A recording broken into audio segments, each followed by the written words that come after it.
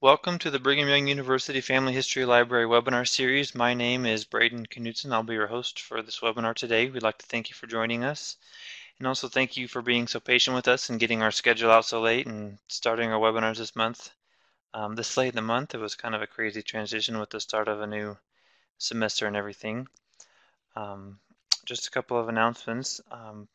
Our next webinar will be on Monday, the 18th of September, titled Basic Series Part 1, Getting Started with Family Search Family Tree, and that will be by James Tanner. This will be part 1 of a 3-part series currently, and it should be pretty good. It'll be informative and help people get started and um, answer a lot of good questions. So we invite you to come and join us and bring friends so you can learn together.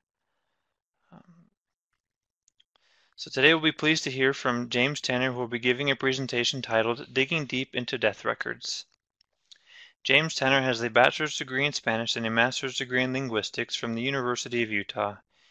He received a Juris Doctor degree in law at Arizona State University.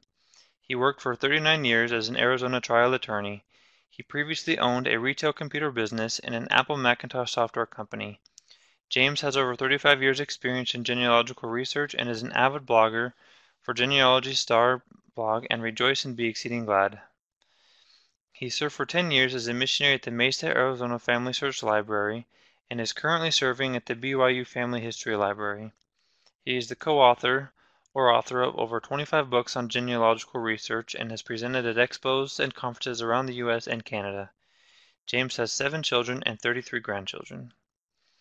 And as we go through the webinar, we'd like to remind everyone that there is a questions box on the right-hand side of the screen. If you have any questions, feel free to type those in, and we'll get those answered by the end of the presentation, and we will turn the time over to James.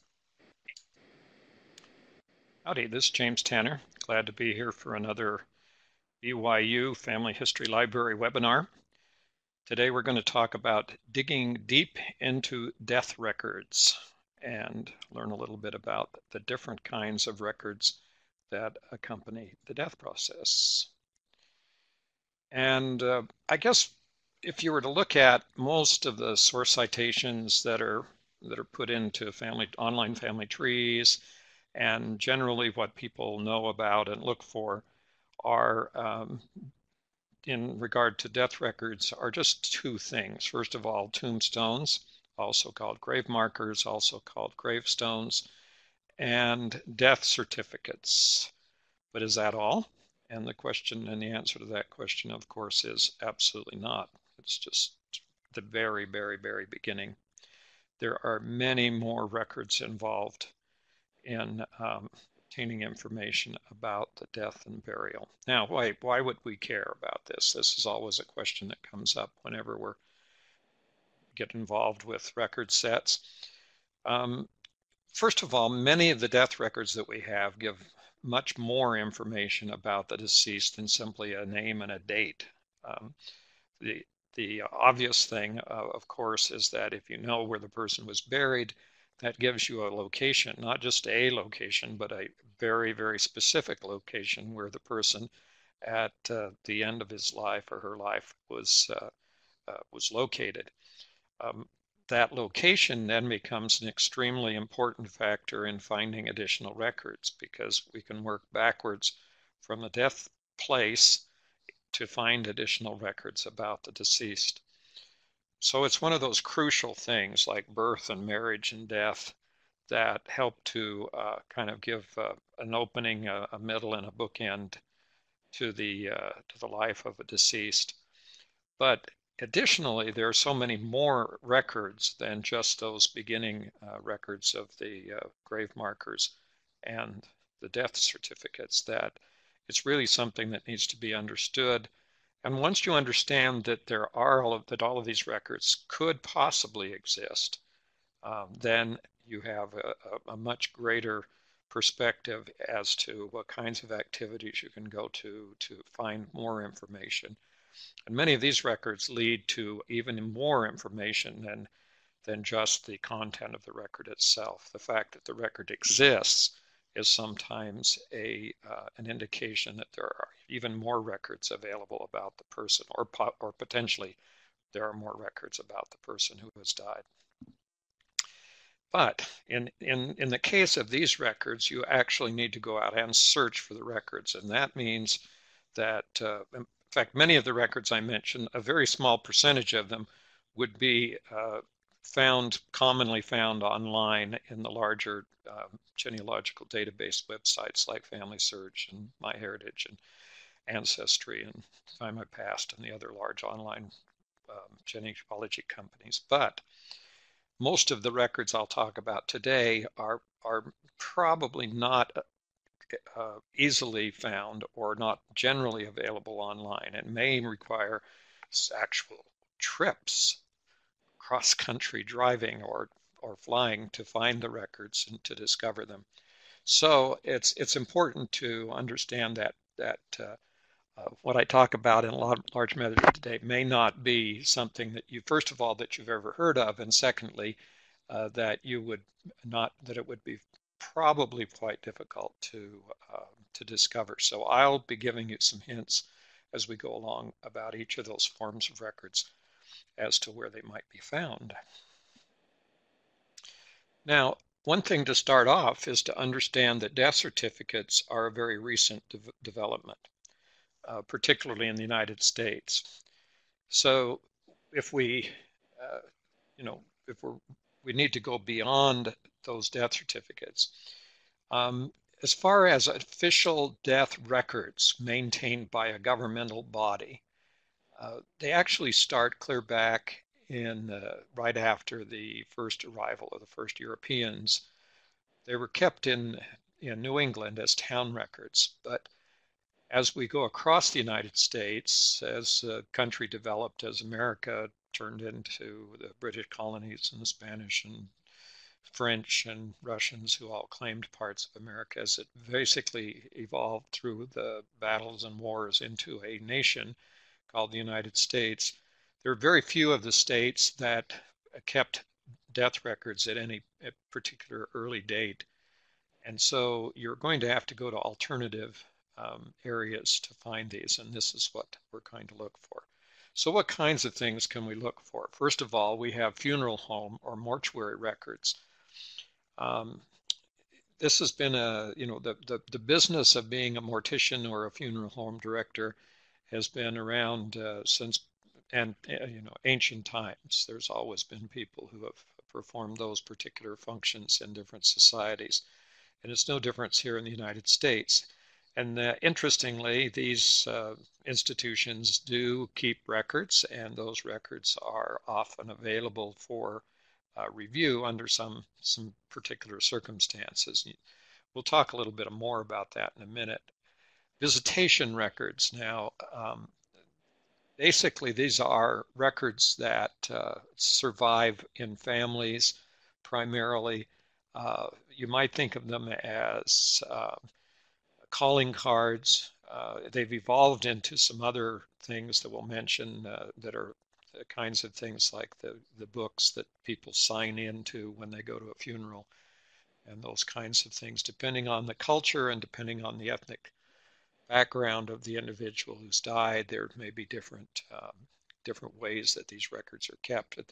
But these records often exist, and they're often the kinds of things that you find being handed down in families. Burial registers, these are separate from and different than the records kept by the mortuaries or by the government. These are the actual registers from the cemeteries themselves. The ones that are being currently kept, if they're not entirely computerized, are usually in very large folio type volumes that they use to write in all of the descriptions of the burials, and many of these books are still available in the cemeteries and the offices of cemeteries. It's also important to understand a little bit about the cemeteries themselves, and we'll talk about that in just a moment. There are cemetery plot purchase documents. Cemetery sales in many of the states, or not, or almost all of the states in the United States, are a regulated industry.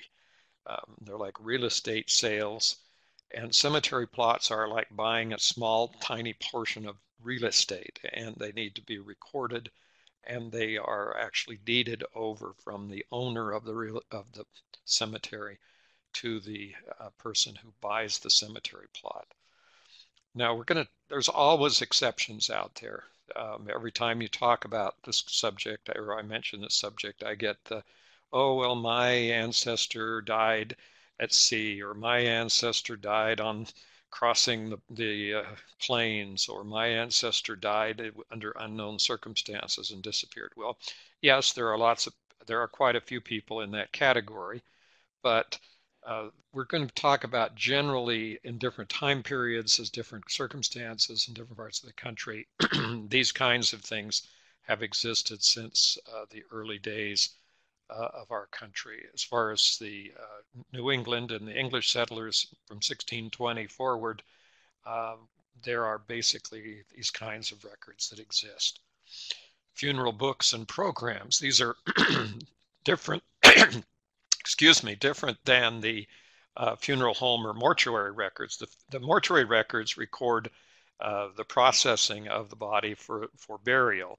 The funeral books and programs are created by the mortuary at the time of the funeral and that's the one I mentioned about signing in or handing out a program. Surprisingly, these funeral programs end up being one of the things that people keep. And if you're one of those people who have inherited a pile of records from your ancestors, if you're fortunate to have that enough to have that happen, then you're likely to find a few funeral programs scattered around in those records. Funeral cards. There's a little category here, and these are cards of condolence. People sending cards, like greeting cards, but kind of not greeting anything except the funeral. Condolence cards, you might call them, to the deceased family, and these are very helpful sometimes in establishing who the person knew, what the person did during their lifetime. There's another category of records out there: permits for burial. The government regulates almost everything that it can, and one of the things that it does regulate is the burial of human remains. And therefore, to do a burial, you need a permit. What about a cremation? Yes, that's the same, and you need a permit for the cremation. And these are government records that are kept by whoever it is that is operating the cemetery. Many cemeteries are operated by churches. Other cemeteries are operated by private parties. A lot of people in our country were buried on the family farm or somewhere in a small private cemetery. But most of the people in the last 100 years or so have been buried in larger cemeteries that are centralized and usually run by some kind of a government, a city or a county, a state, or even the federal government have their own cemeteries. And by the way, this is just kind of an introduction list. We're going to come back to this in a little more detail, but there are many, many more kinds of records that we can look for that are associated with the death process. Okay, so let's take a look at the types of records that we can find. Let me kind of emphasize this, and I probably will say this more than once, that when I talk about a certain type of record, this is really a type. It's really a kind of record that of other kinds of records may be also available that aren't those things that you would think of immediately. I remember an experience that I went into a cemetery in Pennsylvania one time. And I went into the office of the cemetery, usually called the sexton's office. And the sexton's office is where the records of the cemetery were being kept and they were maintaining, and that's kind of the manager of the cemetery that lives there. It's a very large cemetery in Pennsylvania.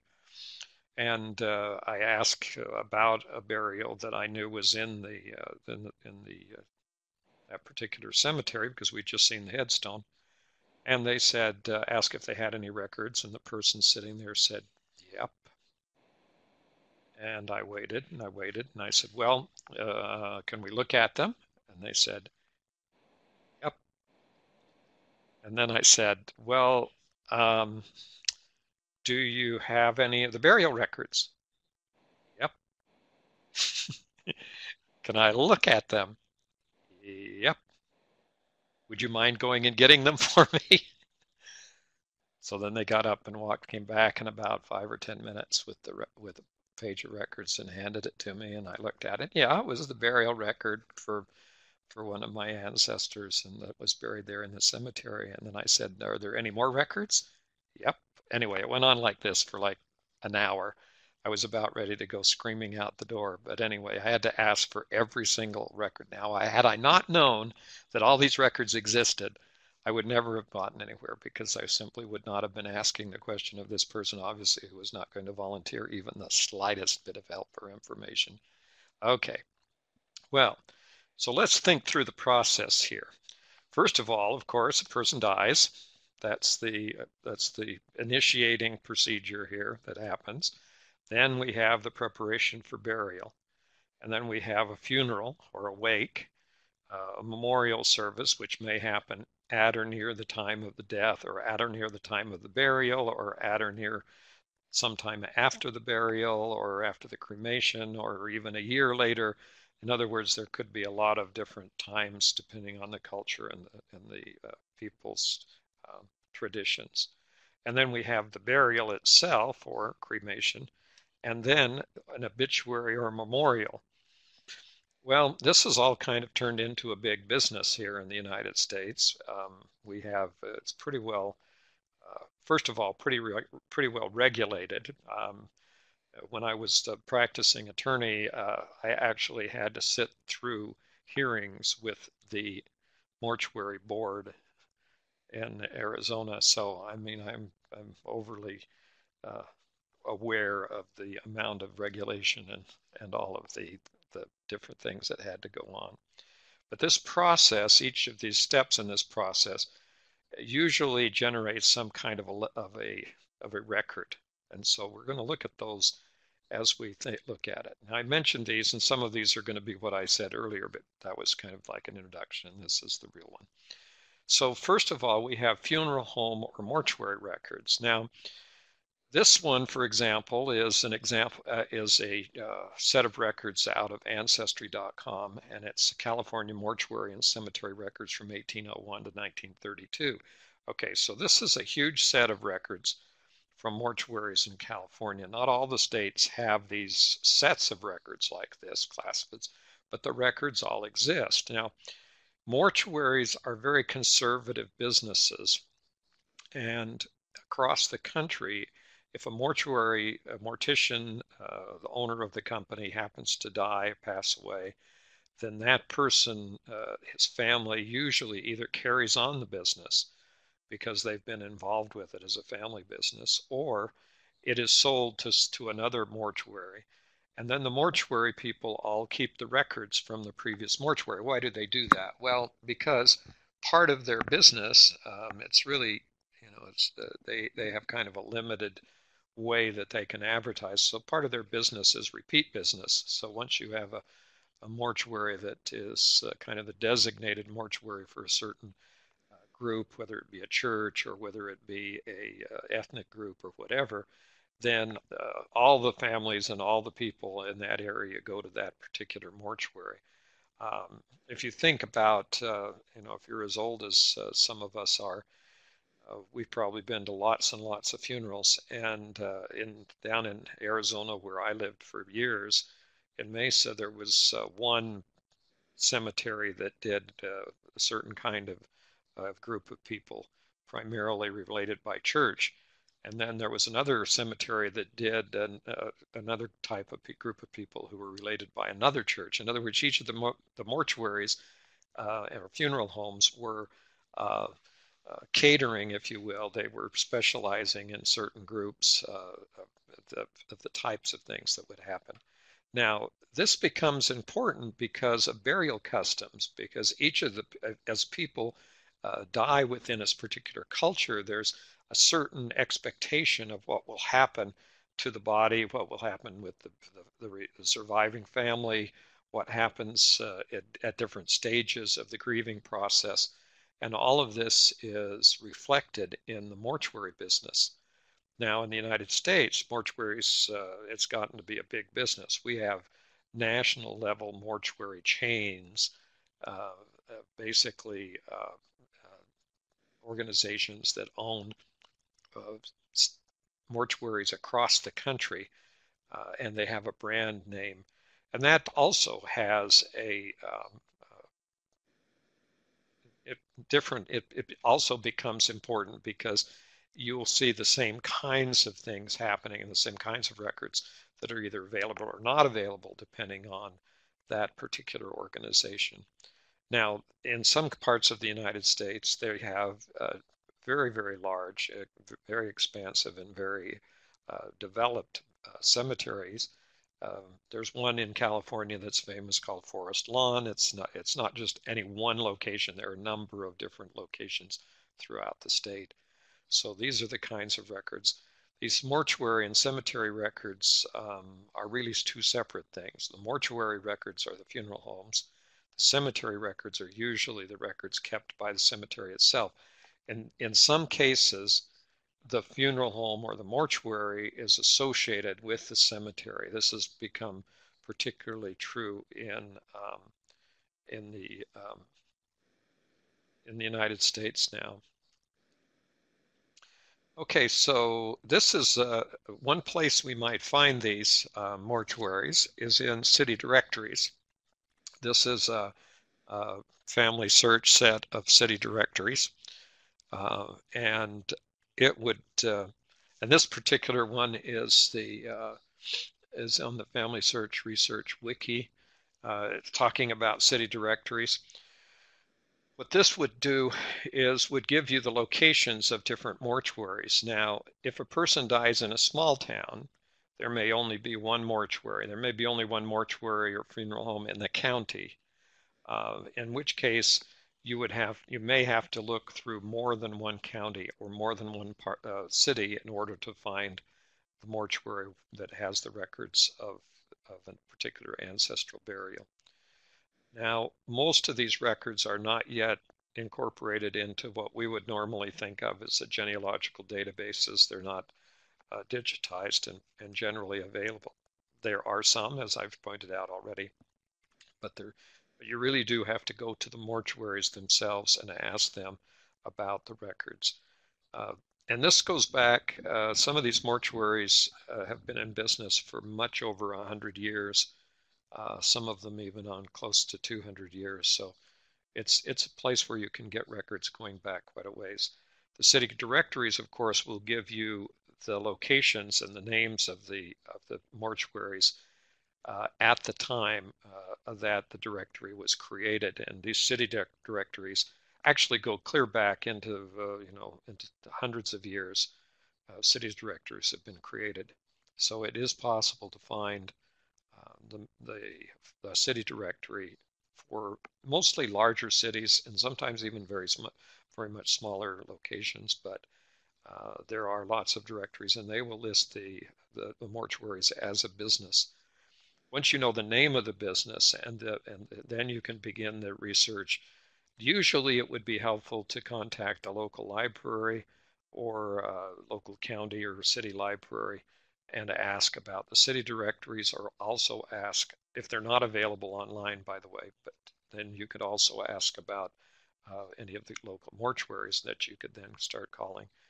You can usually find these in the old phone books. You know what a phone book is? It's a big book with paper and they print telephone numbers. Well, anyway, those almost now extinct publications were also a good source for finding.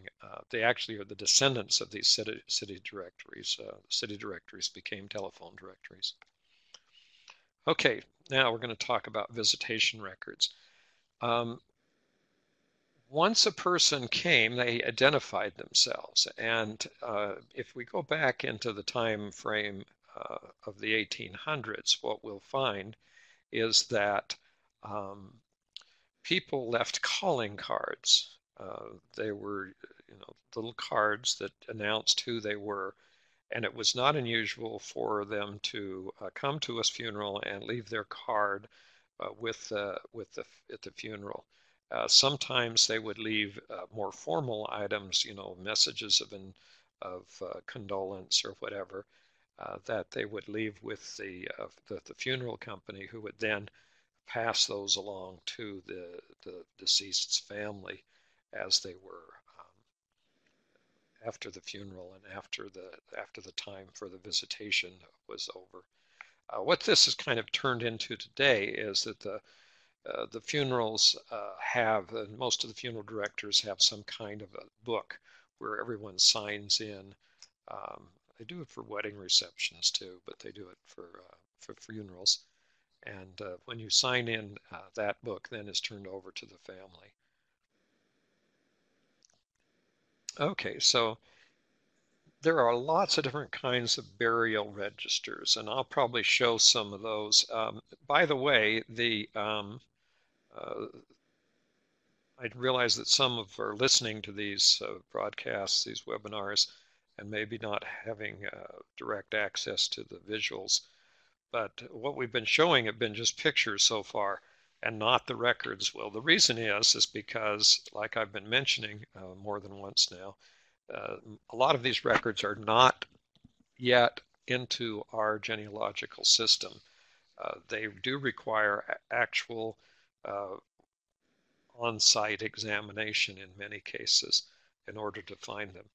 And a burial register is a book kept by the cemetery, usually in the sexton's office or whoever's managing the cemetery, and it just tells the location of all the burials that are there. Now, why is this important? Well, because not everybody got a grave marker or a tombstone or a gravestone. People did not necessarily have the money or feel it was necessary in order to mark the grave. So the only marking of the grave that you may find are these burial records, the burial registers. And so that is a interesting thing. Now, I have actually come across these in cemeteries in a couple of occasions where I've gone in and talked to enough people to get up to the people who know. And in that case, what has happened is I have been shown the burial records. In one small town that I was in, we looked at a cemetery, and then we went to the city office, and it was the sexton's office for the cemetery, and it was not on the cemetery property. It was down in the city offices downtown of the town. Well, if you call that downtown. The main street of the town. This is a main street community. When we walked in, the guy jumped out of his chair and was so happy to see us. I don't think anybody had visited him probably for a long time. And at the end of the time, he says, "Oh, well, you want to see a book I have?" And I said, "Sure, that'd be great." And he said, "Well, this book right here is kept since the town was settled, and it has a record of all the births, deaths, and marriages in the town since it was created. We've recorded everything that we know about in this book." And I said, "Oh, well, where could I find a copy of this book?" He said, "Oh, there's only two of them. One's here, and the other one's up in the Brigham Young University Library in Provo." And I said, "Oh, that's interesting. Can I take pictures of your book?" He said, "Sure." So we sat there and took pictures of the book for a while, and got all the parts of our family my family that were in the book. So when you start talking about these records, you have to understand that they may very well lead to other records and other information that you were not expecting to get when you started out to look for burial records. Okay, so here is a cemetery purchase agreement.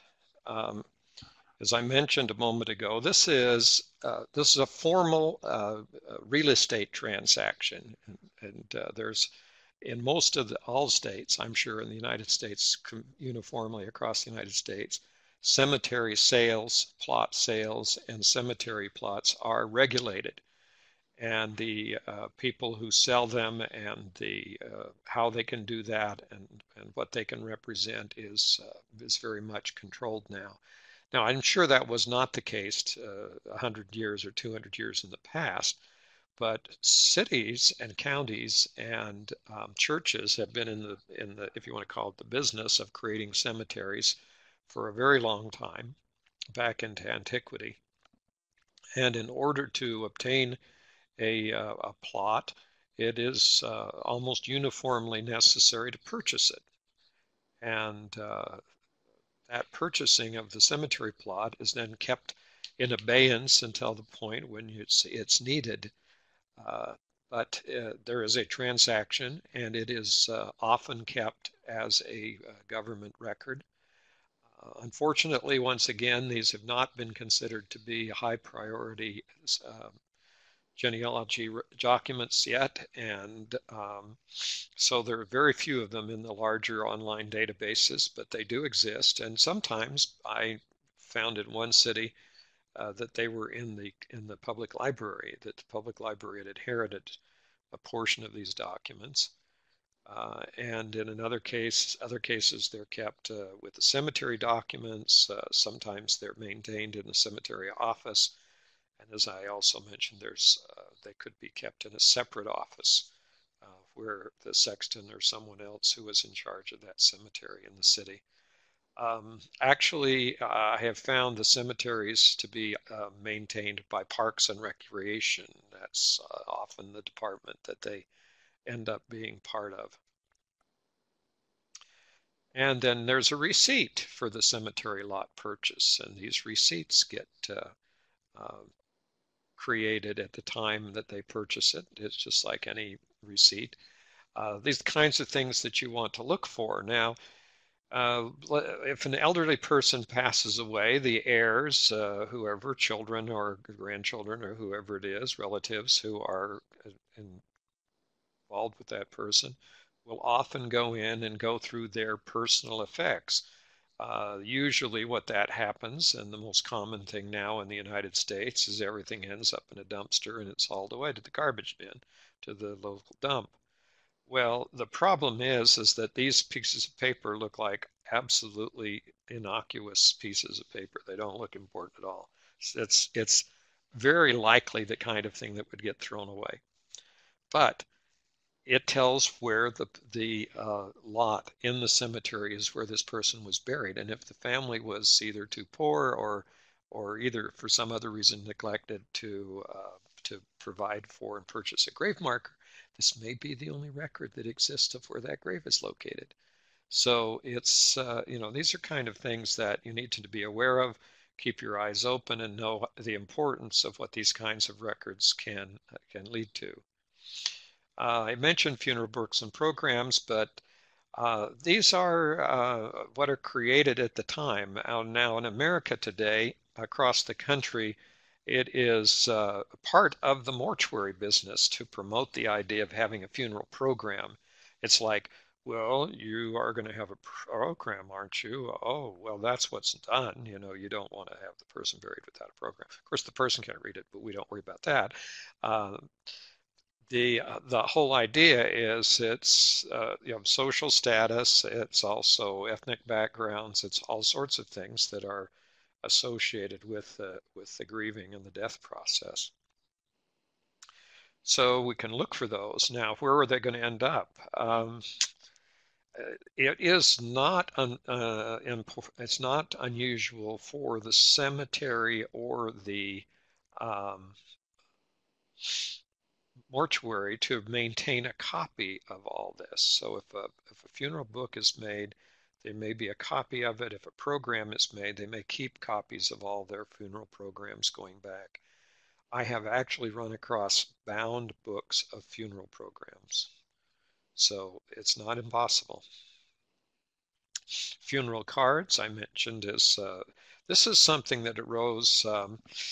Cards actually started way back in England, and they've kind of gone along with our society from the early 1800s up until the day. There's lots of these cards out there. They have a tendency to get kept by people.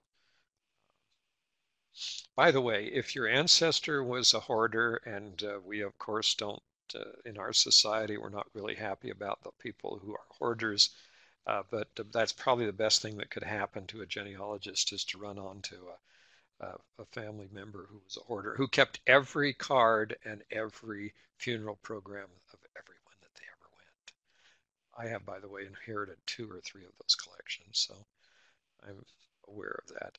Here's a funeral record. This is a copy of a pre-printed form that was used by a mortuary to record the funeral.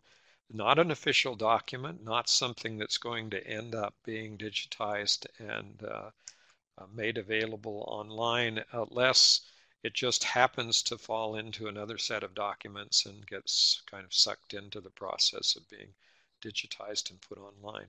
But these books have a tendency to be preserved. You may have to find them in the mortuary. You may find them in a library. You may find them on a state library. You could find them any place where archives, historical societies, museums, any place where the records might have migrated and been preserved from destruction. So it would take some time and some effort to find some of these. Now, all across the United States, the governments, beginning clear back in the 1800s and back in the early 1900s and late 1800s, I'm not sure when the process began exactly, but the states began to require a permit for burial. This was done primarily because of they wanting control over the remains. It was part of the public health movement. I think the biggest impetus to the public health movement was the influenza epidemic of 1918, when so many people died, that there was a great concern about the disposition of the bodies of the dead people. And that's when it really became a big issue. But these permits for burial are available across the country. This particular one, this one from the state of Arizona, was found located in a file cabinet in the cemetery building and in the cemetery. By the way, the people in the city did not know that these existed. They were just there because I went to the cemetery office and started pulling drawers open. Of course, I had permission. You know, the people that were there, I said, "Hey, can I look at all this stuff?" And they said, "Absolutely. We're afraid it's going to disappear. Where's it going?" Anyway, but this is one of the types of records that I found when I started. Then there is the permit. Okay, so first of all, you have the application, and then you have the permit. So the permit is issued and signed by, in this case, by the city clerk. And the interesting thing about, let me go back to this permits for burial. This permit for burial, by the way, tells almost as much information, total information, as would be found on a death certificate. And in addition, it tells more information than is on most death certificates, because it tells the location of the burial, and it also tells the day of the burial. Sometimes that's noted on the death certificate, but not always. And so this is kind of an important. This permit to open the grave tells exactly where the grave was located, which once again is important, especially if the grave is not marked. And of course, we have headstones. And we need to understand that sometimes they aren't just a name and a date. Sometimes they actually go on and on about all sorts of things. I've gotten some pretty long ones. I like this one. It says that he was born in a log cabin on the northwest corner of Ferry and 4th Streets, and he died. And he puts on it, "My only objection to religion is that it is not true, and no preaching, no praying, no psalm singing is permitted on this lot." Okay, so he's carrying his attitude off into the afterlife, which I'm sure he was surprised to. One way or the other, I'm sure that he was a little bit surprised. So, okay, so now we're going to look at a different aspect of the burial process. Obviously, people get involved with the military.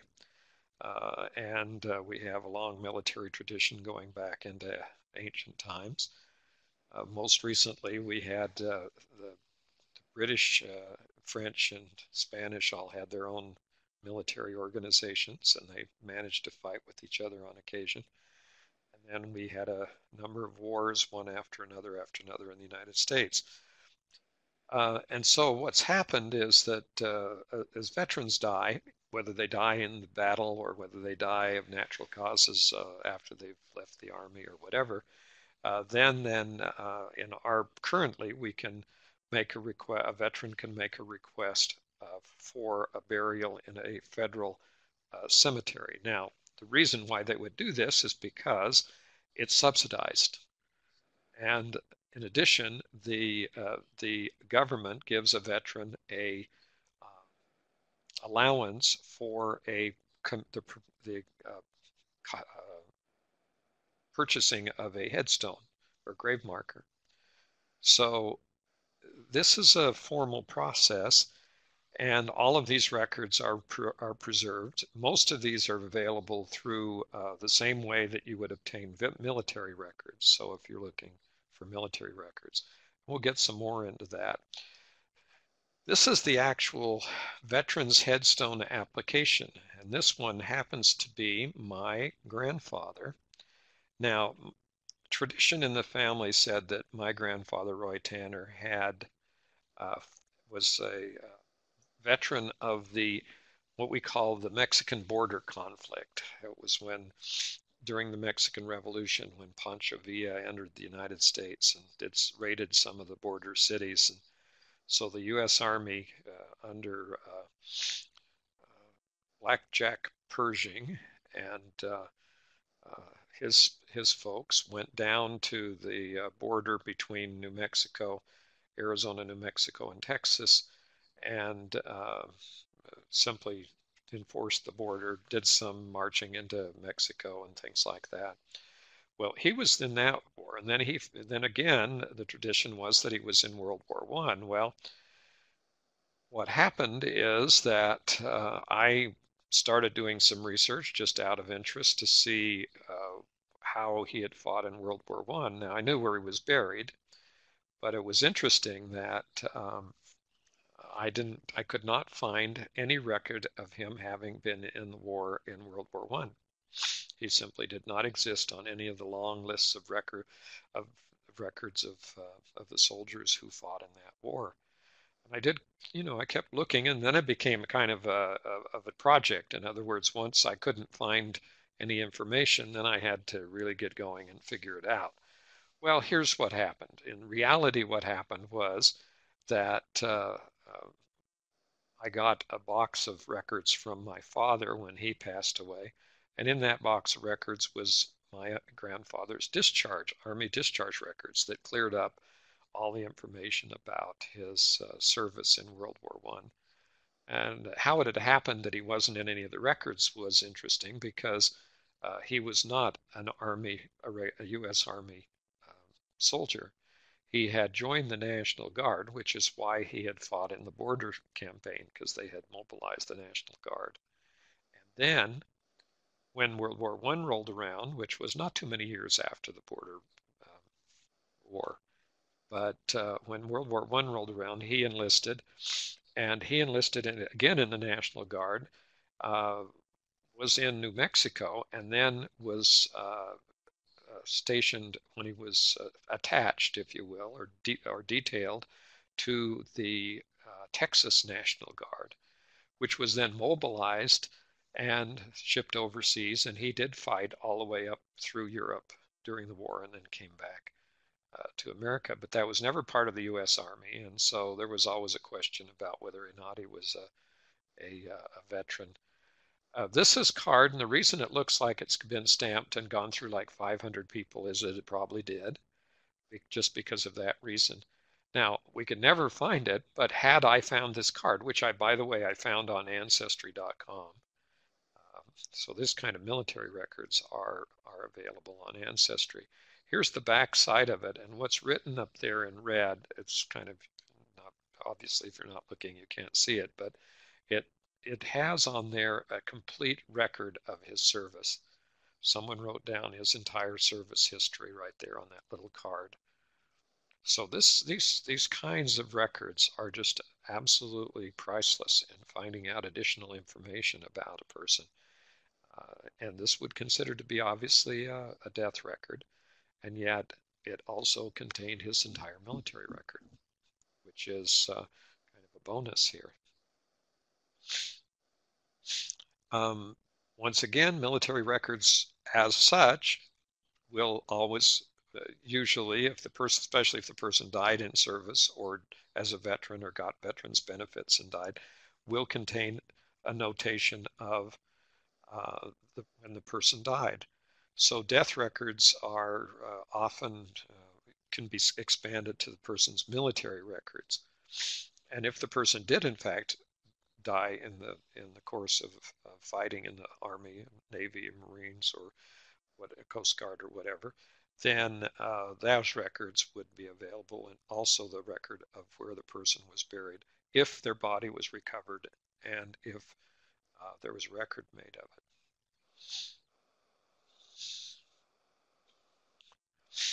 Kind of shifting gears again, some places in the United States have done cemetery inventories. This particular one is in the state of Rhode Island, and what Rhode Island did a number of years ago was to go through the process of locating every single one of the little tiny private plots, cemetery plots across the state, and registered all of them, and then put up signs marking that particular cemetery plot, those headstones had been registered with the state.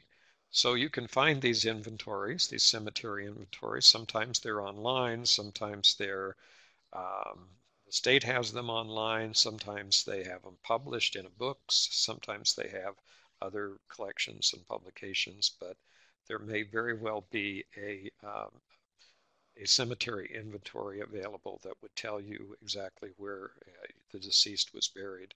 And it may also have some other information. The cemetery inventory that I found for Rhode Island told some information about the person that I was researching at the time, who, by the way, turned out to be not my ancestor. But anyway, that's what happens sometimes.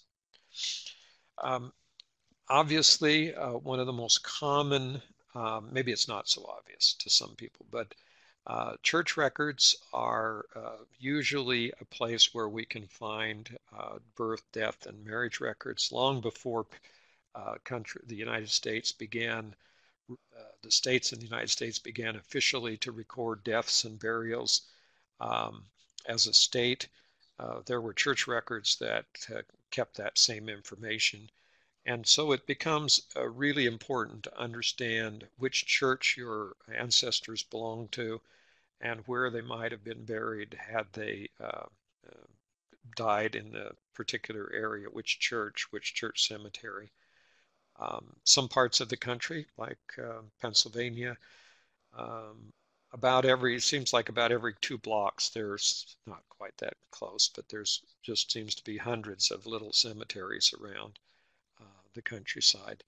And when you start to become aware of cemeteries, we became, of course, as genealogists, we start noticing all the cemeteries as we're driving, and they're just an amazing number. We did a trip not too long ago from Florida up into Georgia, and about every time we went through a town, there was at least 1 or 2 cemeteries. There were lots of little towns too, by the way, every few blocks. We try to stay off the freeways sometimes, and just so we actually see something instead of the road. And it's amazing how many cemeteries there are out there. But church records, there's a whole methodology for finding and searching church records. Many of these records have been digitized, and many of them are available online. There are, in fact, sets of church records digitized online from the churches themselves rather than just the large genealogy websites. So, and others are recorded in books and published material, and there's just an amazing amount of information. One of my ancestors was the one that I mentioned. I gave you the story about that I was telling you about, the sort of hard to deal with person at the sexton's office in Pennsylvania. It was the Westminster Cemetery right outside of Philadelphia. And what happened was that my records showed, at least I knew, that my great-great-grandfather had died in like 1857, 56, 57. And the cemetery records showed that he was buried in 1887. And we were wondering, did they keep him in the basement or were in the living room or someplace? Who, where was this guy for so many years? Well, that was a real mystery, because that was clearly the records from the cemetery, and we knew when he died. What basically happened is that in the city archives of Philadelphia, I found a record created by the Works Progress Administration, which was WPA, of cemeteries in Philadelphia, and I found in that cemetery record burial, his immediate burial after death, in the Fourth Presbyterian Church Cemetery in downtown Philadelphia. What had happened is somebody decided to build a building in that over that cemetery, and so he was dug up and moved out to this Westminster Cemetery outside of downtown Philadelphia. So church records help, so do other records.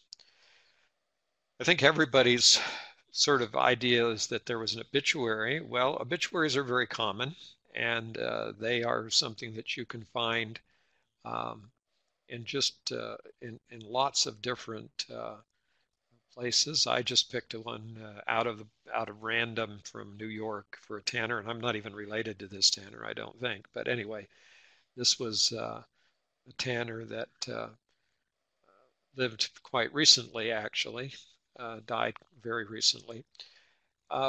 Obituary collections are online. Unfortunately, they don't go back very far. There aren't very many obituary collections that have been, they go back in time. It gets to be kind of a battle between the newspapers and those who write the obituaries or want the obituaries. One of the issues there with newspapers is that most recently, meaning the last 50, 75 years, newspapers have claimed a copyright interest in all of their information, including the obituaries. So it's interesting how we've gone through that process. Now, more and more obituaries are being incorporated and available online, but you probably will need to find those in the newspaper programs, the digital newspaper programs. There are some very large online ones, but my own research has shown me that there are literally hundreds of individual digitized newspaper programs across the United States. So you'll need to search. One of the questions I get, surprisingly, is, well, do those newspapers, do they include the obituaries? And I go, no, they cut them all out before they digitize them. No, I said, that's not right. They do not, of course they do. If you go back and get an old newspaper, it's going to have the obituaries in it. They're going to digitize the whole newspaper, all the ads and everything else. Okay, so this where you go to find obituaries is newspapers. And one of the good places to start, by the way, is the Library of Congress, loc.gov, loc.gov. And the Library of Congress has its Chronicling America, the National Digital Newspaper Project, and they have about 12 million plus pages of newspapers, and you can find some interesting information and stories. Next, what you have is what's called memorial notices. Now, that isn't an obituary as such. What this is somebody who puts a notice in of condolence or notice to some friend or somebody that died. And I don't know that this is done so much today. But in other cases, there are churches, there are religions that do memorialize the dead at a year or 2 years or whatever after the person died. and special memorial services are held later on. I know the Catholics do, some Catholics do this. And so these memorials or church religiously generated advertisements, basically purchased and put into the newspaper to remind people that this person has been dead for a year, often appear quite from distance from the time distance from the time that the person dies. So it might be helpful to continue to look even after the person has died as to whether or not someone might have mentioned it. Now, as far as notices in the newspaper and obituaries, the death notices is not a formal obituary. The obituary is usually associated with the funeral. And one of the things that's in an obituary is the notification of where the funeral will be held and when it will be held. Death notices are just basically that. Sometimes a person, because of their prominence in the community or because of their fact that they were a criminal or some other thing, is simply noted that they died or they got shot or they drowned or something happened. And all of those kinds of notices are just in the newspaper. So you just need to go look for those in the newspaper. Now, we've mentioned sexton's records. I have a couple of times here. Some of these have actually been codified. They've been put in books. They've been recorded. And this one is a sexton's record that was created clear going back into the 1700s. And it was put in a book. So this is an account book of Aaron von Nostrand, sexton for grave digging, bell ringing, Paul and attending at the Grace Episcopal Church, Long Island in New York, 1773 to 1820. So this is, this is an interesting. I mean, he was a chair maker, and then he also dug the graves. He rang the bell. He set up the funeral, all sorts of things. Okay, so that was his function in life. He kept records. Town records. The towns actually keep track of all the people who were born and died. Now, that was in towns where they had a town council and people were involved in each other's lives. That's mainly in New England. It's a New England kind of phenomena. There are town records in other places, but sometimes they're not nearly as complete and as very personal as they are in New England. But they are a good place to find the death notices. In many of the New England towns, the town record also includes the wills and the probates. So they also come up with a lot of information in addition to the other records. If a person dies in one state and needs to be buried in another state, you have to get a permit to transport the body across the state line. And these will tell you where the person died and other information about where they were buried and where they were transported to. These are very rare, by the way. It's very difficult to find these records. They can be sometimes mixed in with burial records in cemeteries. They might be in an historical society or a library or whatever, but the state probably has these and doesn't even know they have them. And then there's another permit for removal and for burial. This was a permit that had to be filled out to remove the body from wherever it was and transport it to where it was going to be buried. Every part of this process has been kind of memorialized by records and by permits and by all sorts of things. Here's a cremation record.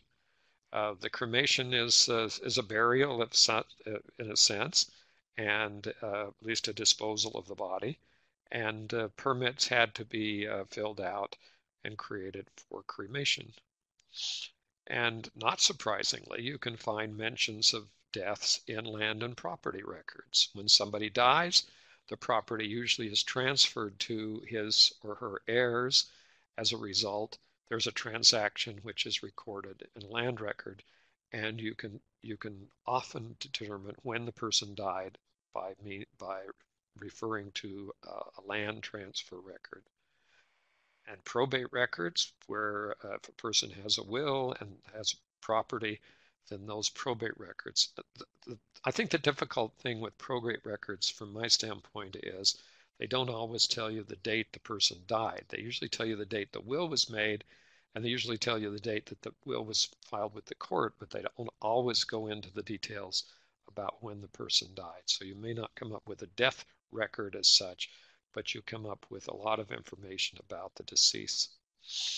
Now we do have, since 1930s, the Social Security in the United States, which is our national Social Security welfare system, and they keep track of when people die because they don't want to keep paying welfare, Social Security benefits after people die. So there is a legal requirement in the United States for the mortuaries and anyone else recording a death to report that to the Social Security Administration, who then creates a list called the Social Security Death Index, or SSDI. And there's been a lot of controversy lately because of privacy issues with the SSDI. And some now it's not nearly as easily to obtain this information as it used to be.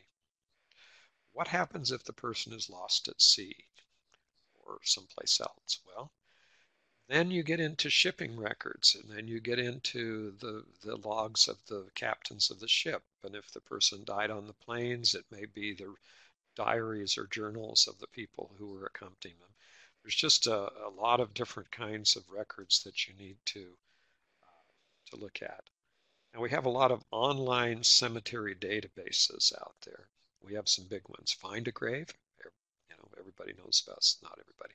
Genealogists primarily use and Find a Grave.